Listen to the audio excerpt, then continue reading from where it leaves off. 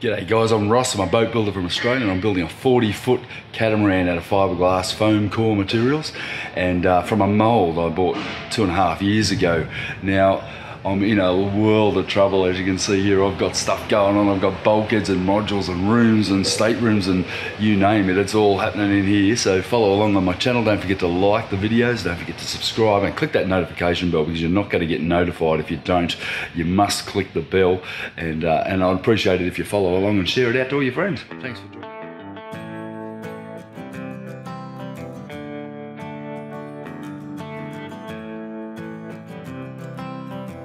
I've come to the conclusion, and I've done a bit of research here with my crash bulkheads. I'm really concerned that I'm never going to be able to draining any condensation, or in the unlikely event I've got leakage in there, I'm not going to be able to drain it. And I've conferred with the plans, the original plans for the boat, and they had a drain system in it. So funnily enough, a couple of weeks ago when I was racing on Ron's boat up in his Seawind 1160, which is in survey, I noticed that he had a drain coming out of the reason that it would be common sense to put one in before I go gluing my floors down. Just one of those extra jobs I want to make sure that I can get access to now before I ultimately close this thing down.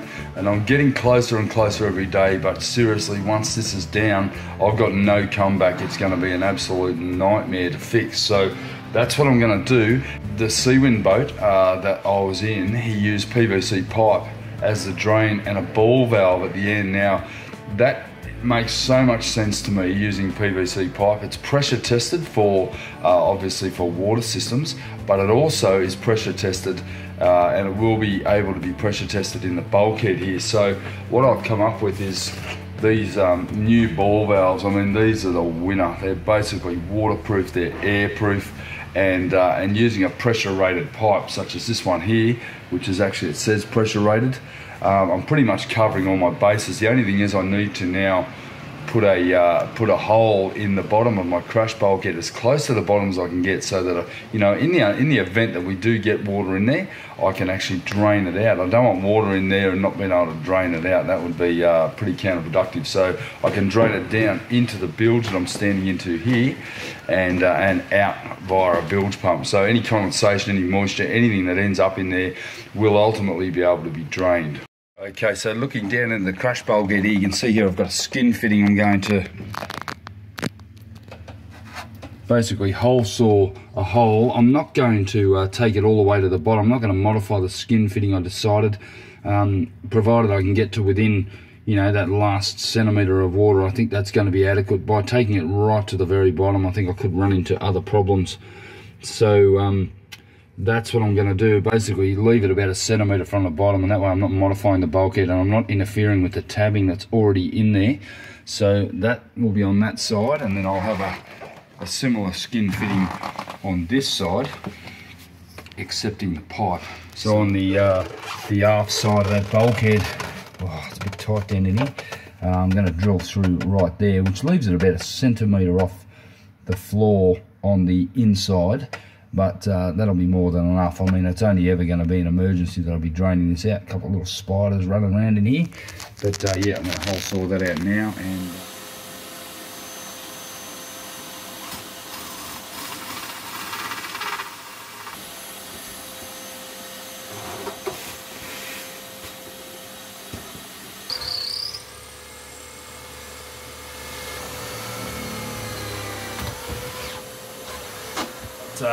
it's a bit hard to film because I'm in underneath the tripod here, but here's the skin fitting I'm going to apply. I'm going to put one in both sides, so that basically is going to go in like that, and that'll be epoxied in place from the outside. And similarly on the other side, there's another one down there, and they mate perfectly in the centre. I've just got to make sure that I don't leave a bead of epoxy in there, and then my tube will simply go in there and drain out into the bilge. Okay, so I've got my drain in my crash bulkhead, and I've had a bit of an epiphany. I was standing in there earlier on before I lifted the bulkhead out, and I was standing in the forward, I guess you call it, wardrobe in the front of the cabin, And one thing I noticed was that I had to crouch right down to get into that cupboard. Now I'm 6'2.5", almost 6'3", and you know, I'm not a small guy. And for me to go into a locker like that is going to be akin to having an MRI. So I've come to the conclusion that now that I've finished these bilges, that I might modify it. It's important that you understand here, guys, I'm not just modifying for the sake of it, and you know, and because I didn't plan in the beginning. This is not in the plan what I'm planning to do here. What I'm planning to do is, from this point on, now right here we have a bulkhead across here, across that line there, with a door in it, and forward of that, which is only around 18 inches, or I'd say 40 centimetres, I guess, or maybe a little bit more, 50 centimetres, there's a platform there where you can stand inside the wardrobe and access storage both above the crash bulkhead and up into the side of the forward storage area. So it makes sense that I try to get as much headroom in there so that it's going to be an easy storage to use. I'm down here in the squeeze, man. I'll tell you, it is the squeeze down here. We've got the plumbing in, and you can see those lines here that I've drawn here. That's where the new floor is going to be. It's going to drop down about 180 mils, so around about sort of 8-9 inches of step tread to give me a little bit more headroom up in there. What I need to do is sand away the flow coat along these lines here, and then epoxy with the Techniglue, with the methacrylate glue, the angles back into place that I removed from up here, and then I'm going to have to put one along the back there, and then I'll have to modify the floor. And before I do that, I'm going to glass that pipe in, or I'm going to epoxy the skin fittings on either side, and then I'll be able to complete that. The pipe can go in later on, as long as I can get this this floor new step tread sorted out today. Should be able to come in tomorrow, and then basically glass these angles in. But yeah, it's getting pretty late in the day. I've had a big day today, and yeah, I just want to get this part prepared so that I can come in and just epoxy it up and get it done. Alright, so I've just tacked that in with some screws. It's pretty level. It doesn't look level, but I think it is. I just ran a spirit level across it and it's level. I've got to now just mix up some epoxy. I've got a couple of jobs to do. I'm going to do those skin fittings in there, so I've got to fill that void and the foam core up there with epoxy, and then I've got to remove these guys and then screw them in place and leave them overnight until I can come back and work on them tomorrow. But yeah, that's going to work a treat. That's given us a step down into that forward robe. I've roughed them up, I've given them a good sand up. I've also cored out the foam in the hole there, and you'll see here that I've actually sanded around the actual rim of the hole. I didn't want to completely sand around the flow coat because I like to keep it looking good, but once that's glued in, it's going to seal to the face as well as the inside of the hole with all the epoxy I'm going to put in there. So time to get that in. It's going to be a bit hard to film, I think. So I'm just going to give this a little clean with some acetone, just to make sure I get a really good bond with that face. And similarly on the other side, I'm going to give it a bit of clean. I'm going to mix up a brew here of the Techniglue that I'm using here. The filming's actually harder than building a goddamn boat. I'm not joking. Righto, so it's quite restful here. Sitting on a piece of angle. Jesus, got a permanent barcode on my arse from sitting on this stuff. It's like a bruise about that big. It's like a barcode. It actually looks like a barcode. Got no bloody padding on my arse anymore because I've lost a bit of weight, and yes, I'm feeling it. Every time I sit down. But I'm not going to show you the barcode on my arse. That just wouldn't be good. And the first challenge is to fill. It's a challenge too, because I am squeezed in here. Is to fill this void, and at least it has some vertical sort of holding properties. Alright, so I'm going to make sure that I'm getting that totally sealed to reduce any chance of any sort of water getting in there and delaminating this bulkhead. So I'm pretty happy with how that core looks. It was a stinker to get to. It's like I was head first, almost ended up with my legs up in the air. And what I'm going to do now, I'm going to put a fair amount on the inside here just to ensure that I get the proper seal. And this one's going to be inserted from the inside of the crash bulkhead, and I can just reach it, so it's pretty lucky in that respect that I've got long arms. This is where you need a small child to feed in. I used to feed my son Sam into small compartments like this when I was making kayaks. Poor kid, I used to shove him into all different types of compartments with a wrench and say, tighten up that bolt.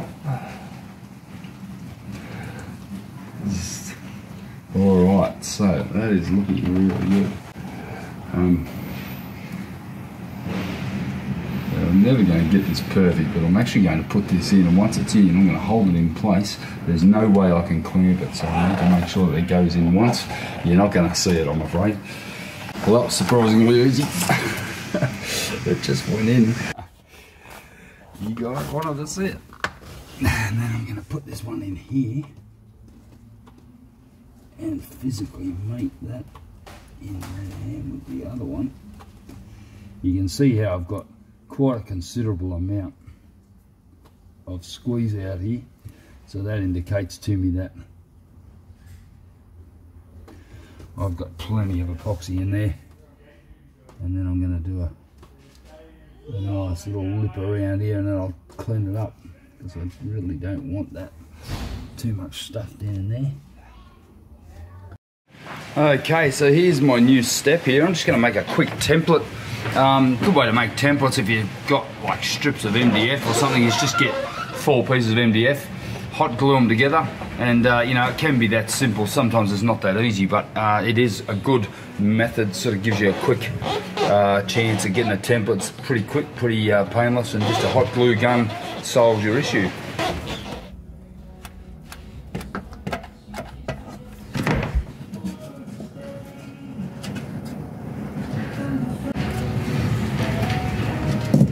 Gotta say, I miss being down the bilge. Not. Well, there's my floor template, and here's my remaining piece of floor here. So you can see what the difference the size will be. It's quite substantial. So what I'm likely to do is retain one side to save cutting, and that way I'm maintaining the straight edge on the back. And yep, that's pretty much going to be perfect. I'll just draw a line on that, cut it, and I'm back in business.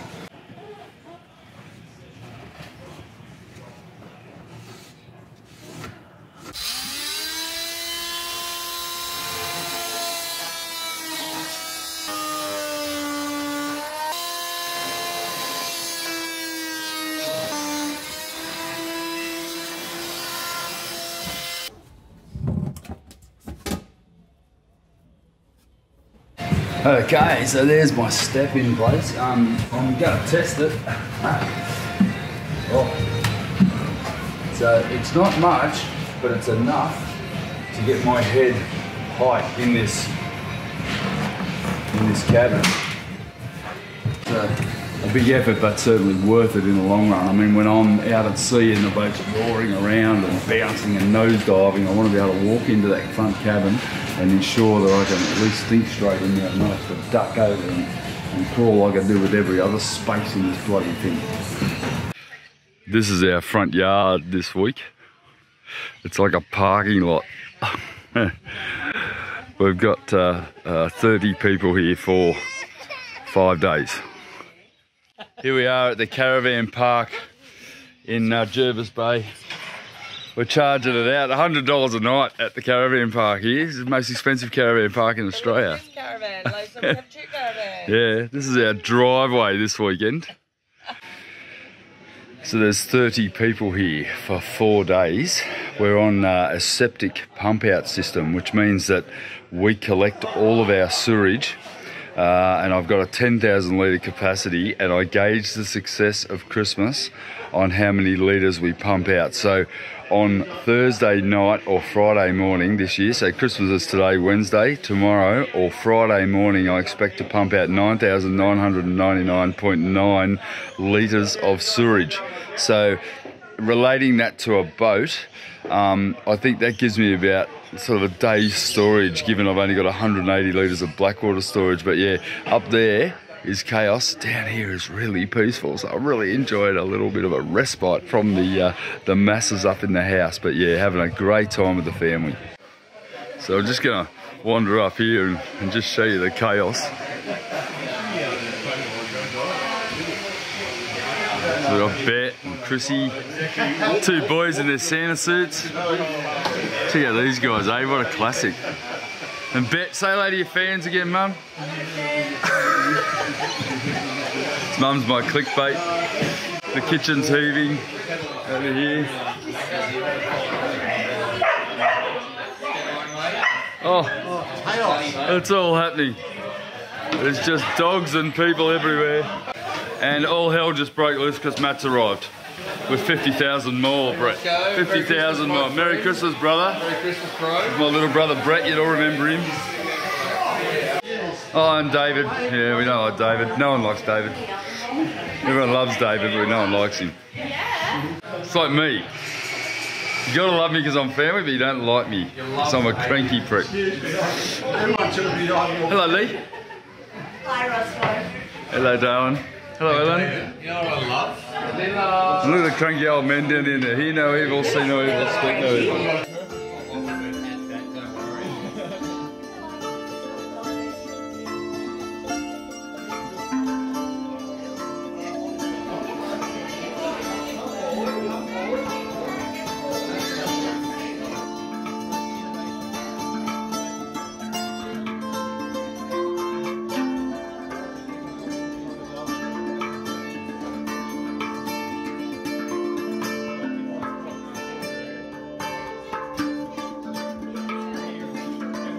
Okay, welcome to Bad Santa 2019. There's 28 of us here. Brett and Sam are going to explain the rules. I'm number 28. Can you bring the camera to Ray, Ross? And there you go. So essentially, Ross has introduced himself as number 28, which means he's the most hated person here today. He gets to pick whatever he wants. Rigged. Sam, his son, loving son, is number 1. Most loved person. Essentially, what that means is whatever Sam gets, forget it, he won't have it. So anybody after Sam can have whatever he wants. You cannot have the same present twice. They're the rules. Take whatever you want from whoever was before you. That's not clear. Whoever comes before you, you can take their present. You can take anyone's present. But you cannot take the same present That's twice. right. Yeah. They are the rules. Before I open, I'm sure all of you have been thinking about this for 2 years and figuring out your game plan. It's kind of like Survivor, and the last thing you want to do is draw number 1, which unfortunately I have. So, I thought, you know what, let's start this game with a bang. Usually you pick a different present, but I thought I'd pick one of ours. Oh, no. Do you know what's in it? Must be good. That's cheating. Bad. No, it's not. It's my present. Well, you know. So let's start the game. Oh! The good gun! Right on! The good gun! Can you believe my daughter just went for a bottle of what? Rum. Rum. Okay. You're not allowed to drink until you're 45. You run her up well. Yeah. Glasses. In all family Christmas traditions, we have a $40 limit on what we can buy for each present. We generally buy what we'd really like ourselves, but there was a couple of there that were worth quite a lot more than that, and it was funny. It stops us buying all that unnecessary stuff, and ultimately, hopefully, everybody ends up with something of value. But it was funny, and it just goes on and on and on. And unfortunately, you've got to end it because it could go on for hours. Because even though I was number 28, I ended up with with a present that I really did want, and then it was snatched away from me at the last second. So yeah, great idea. It's lovely. It really is a great way for us to share our time together, and we love every second of it. It's an incredibly crazy time, and there's a little bit more here for you to enjoy. Amazing. Betty is bad Santa. It's come down to this, as we all expected. All those years you've been purporting to be a good Santa. You took the wine from your mother. Do that. Number 28. This is it. I'm number 28. I have like a smorgasbord of choice here. You definitely do. Let's have a quick wander. Do the right thing by everybody. Teapot. I took the teapot from Dad. So I think there's such a good choice. I can't believe the quality of the presents. And For $40, you get a lot these days. Oh! Day 3 of the 35-person Festivus. Sam's cooking for an army here, aren't you, mate? How's it going? Military chef. Military chef. He's got the short order thing going on here. It's yeah, the pressure. It's just a continual food fest, isn't it, boys? Look at this. We've got animal here from the Muppets. And Beaker.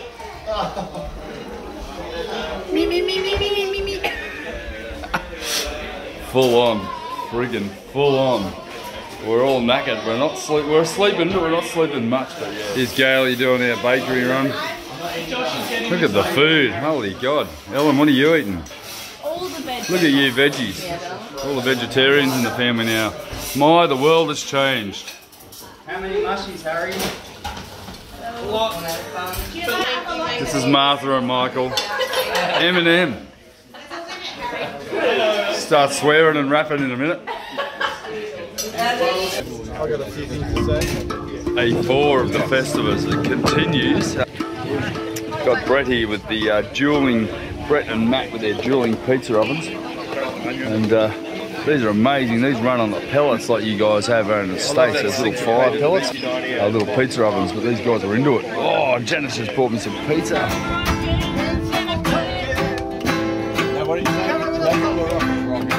Don't forget the chili.